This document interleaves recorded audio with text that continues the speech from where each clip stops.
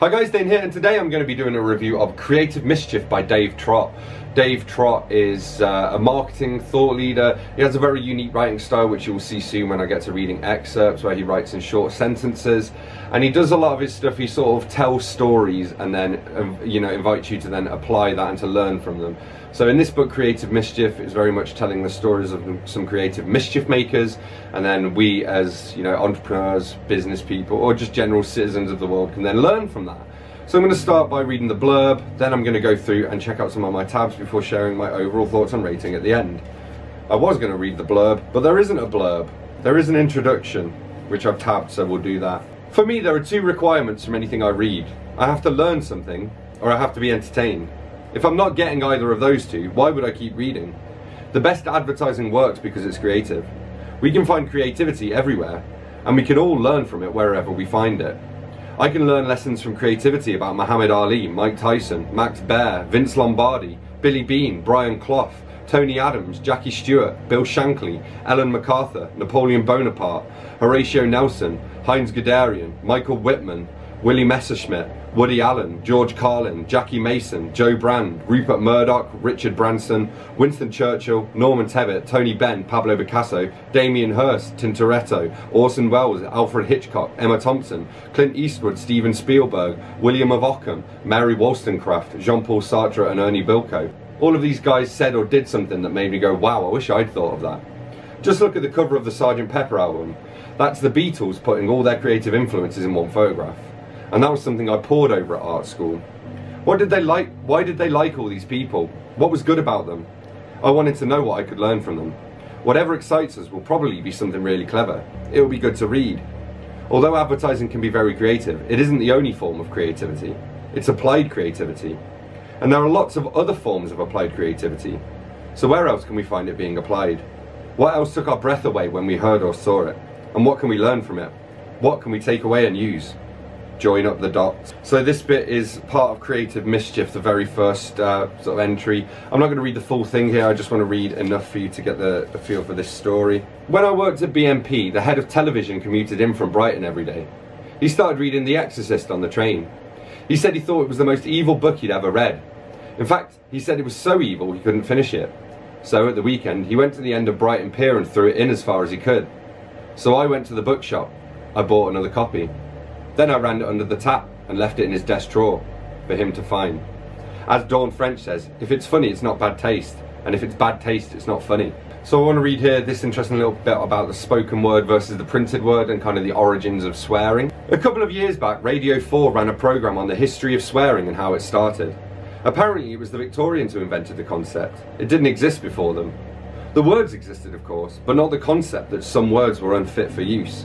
What caused the invention of swearing was the advent of road signs. With the Victorians came the need to formalise every address, so they could supply sewage to every house, gas or electric, mail delivery, everything we now take for granted. The problem was London had grown organically over 2,000 years.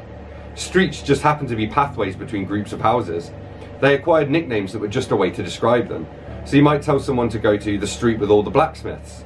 This would pretty soon be shortened to Blacksmith Street, which is how we got Butcher Street or Baker Street or Leather Lane. But the problem was slang. For instance, a street of stables might be known as Horseshit Row, because that was its most noticeable feature. The BBC said one alley that prostitutes used was known as Grope Cunt Lane. Before the advent of road signs, this wasn't a problem. Polite Victorian society wouldn't have any reason to talk about these streets, much less walk down them. But suddenly every street was going to have its name printed in large black and white letters up where everyone could see it. Grope Cunt Street just wasn't going to happen. There was a typo there as well, it said named instead of name. Grope Cunt Lane just wasn't going to happen. So a lot of streets had to be renamed, and a list of unfit words was compiled, and the concept of swearing was born. Grope Cunt Lane, for instance, had to be renamed as Grape Lane. The main point being, when you see something written down, it has a much more in-your-face quality than something merely spoken. When John Major was Prime Minister, he knew his own party were against him and called them a bunch of shits. The next day, Sue Douglas, editor of the Sunday Express, ran that as the front page headline, bunch of shits. She was fired. Somehow it was much more powerful to see it than just to hear it. So I want to read this little excerpt from Context is Everything. Mark Twain tells the story of a young boy he met in the Midwest. Every time a stranger came into town, the other boys delighted in showing the stranger just how stupid this boy was. They'd hold out 2 coins, a dime, 10 cents, and a nickel, 5 cents, and tell the boy he could keep one. He'd always pick the nickel because it was bigger. Every time he did it, all the other boys laughed. Mark Twain took him aside and said, "Son, I have to tell you that the small coin is worth more than the bigger one." The boy said, "I know that, mister, but how many times do you think they'd let me choose if I picked the more valuable one?" In the original context, the boy is stupid.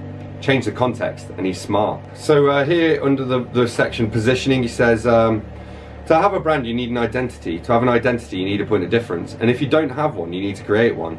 For example, supposing I asked the question, who was the first American president? Most people would be able to answer George Washington. But if I asked who was the 44th American president, a lot less people would be able to answer. You can't remember all the American presidents and what order they came in. Why would you? But it was Obama. I mean, I just know that. It tells a story about when his kids were learning to swear, which is quite endearing. And this is interesting because I specifically picked university and college courses that were coursework heavy as opposed to exam heavy, because I think that exams just reward people who like cram the most information over a short period of time. And also I just enjoy coursework because I'm a nerd. So here he says advertising and sex. And the reason I say that is because I kind of book the trend for my gender. A few years back I read an article in The Spectator. It was by Madsen Puri, the chairman of the Adam Smith Institute. He was writing about the phenomenon that in the UK, girls were passing more exams than boys. He was interested in the reason behind this. Some people thought it was because more girls were being allowed to take exams at a higher level. Madsen Puri said this wasn't the answer.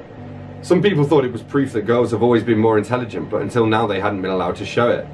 Madsen Puri said this wasn't the answer either. He said everyone was looking in the wrong place for the answer. The reason girls were passing more exams than boys wasn't actually to do with girls' intelligence at all. It was to do with the exams themselves. At about the time when girls began passing more exams than boys, exams had changed. The examination authorities had begun giving 50% of the marks for the coursework done in the year leading up to the exam. Previously, 100% of the marks had been for the final exam itself. Coursework hadn't counted for anything. This suited boys who would do as little as possible all year and cram like crazy in the last weeks before the exam. Then it changed and 50% of the marks were given for coursework. This suited girls who would work steadily and conscientiously all year, so that by the time of the final exam they would already have more marks than the boys.